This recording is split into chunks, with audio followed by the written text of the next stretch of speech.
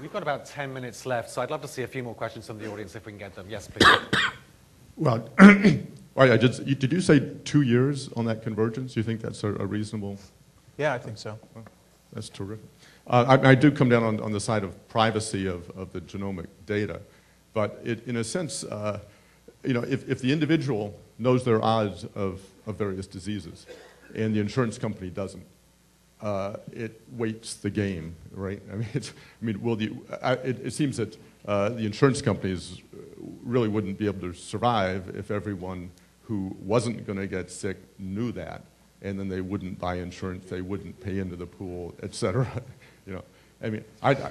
So for the individual to know their odds and nobody else to know it, while for the individual, I kind of like that odds, but it'll break the system. And so, I think there's really going to have to be, a way for everyone to contribute to the health of the population, and without being able to use their own odds for their own financial benefit.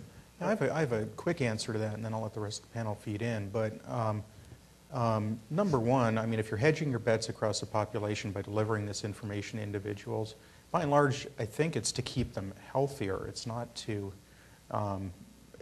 have people just drop out of the system and you know what I mean. So, but is that how they're going to use it? That would be the goal, I would think. But yeah, I think the other aspect of it is that as you look across your portfolio of pre-symptomatic risk, and we've looked across hundreds of people now for dozens of chronic conditions, an individual on average has 1 or 2 chronic conditions for which they're at increased risk significantly over the general population. And so you're sort of reshuffling everything, but I don't think you change the economics. Most of them have only one. It's rare to see a very significant risk for 2 of them. But what is interesting here is that this ability to impute the sequence that we have, you only need to genotype about 2% of the American nation, and you will be able to do the same kind of imputation as we can. So it's not only that there are going to be people who come and they want to have the genome sequence or want to be genotyped. We are also, whoever, be the big bad government or whoever, will be able to impute the sequence and therefore get at least a lot of information about the population, although not the individual. I just want to Dan, then Jamie, quick. Really quickly.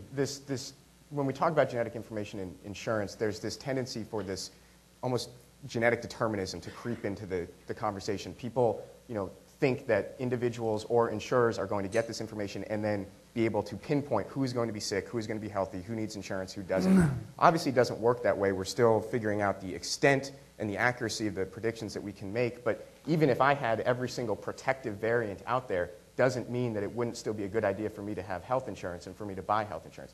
Yes, you've got an information asymmetry that's going to need to be addressed in some sort of way. I don't think Gina's a perfect answer to that, but it doesn't mean everybody's going to leave the insurance system. This is just the epidemiological data indicates that the contribution of genetics to the risk on most of the common diseases is about 70-75%. And that is a pretty large percentage of the risk.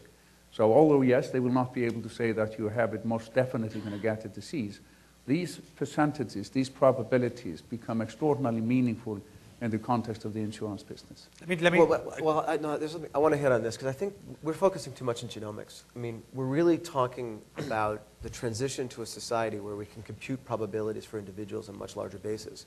And, we can argue about the assumptions of the meaning of the whole genome sequence increasing our ability to predict more effectively and how much is in that. And quite frankly, it's going to wash up against the same thing that SNPs had, which is it just wasn't that predictive in the first place. And, hype will reality, and then it'll integrate through another curve and get better. But the reality is we know right now enough, if we impute the information we know about each other, to make some very powerful predictions.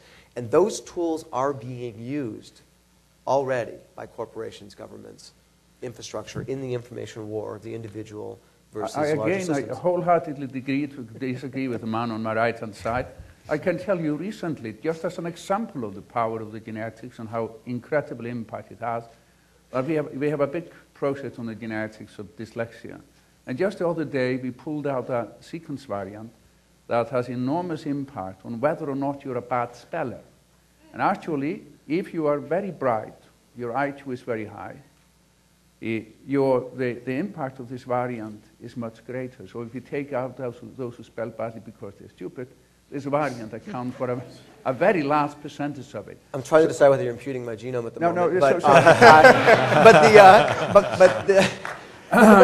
but the real question here is, I mean, Kari, I think we're both agreeing and disagreeing. I mean, we have to figure out this. Genome is a point part of this conversation, which is that how do we deal with a society that can use large-scale computing and information to predict the future? And it's not, I mean, right now, how long did your parents live? In its simplest form, and therefore most easily to digitalize and analyze. Okay. That's the only thing it is. Well, let's hold it there, please, because we're in the rapid-fire round part of the discussion now. So we've only got maybe 5-ish minutes left. So let's try and get these last few questions in. So the lady here, please. Yes, I'm going to try to get you a little bit off topic there because you've already discussed individualized medicine. And my question is in terms of the other elephant in the room, which is education. And what is it going to take as societies across the world to educate both the layman people and typical people that go into the doctor's office as well as the doctors themselves? Because basically the probability is something to which all of us will have to address as this information becomes available. So right now people with breast cancer can decide to have mastectomies or not. What is the trigger when there's environmental factors that we don't understand or lifetime experience and exposures? So where do you see this moving as we're propelling into $3,000 genomes? Where do you see this going so that we can manage it as a medical community? We'll start with Dan. And then yeah, this is a big elephant in the room, and particularly for the PGP. I mean, Jamie mentioned that he didn't pass the screening exam the first time, and you can retake it, thankfully. But there is an incredible, bias in the PGP's model as far as who it is able to recruit because of this tremendously high bar that it sets. And that starts with education, the background information to make sense of this. And as this moves out into broader research studies, as it moves out into doctors' offices, not just in this country but around the world.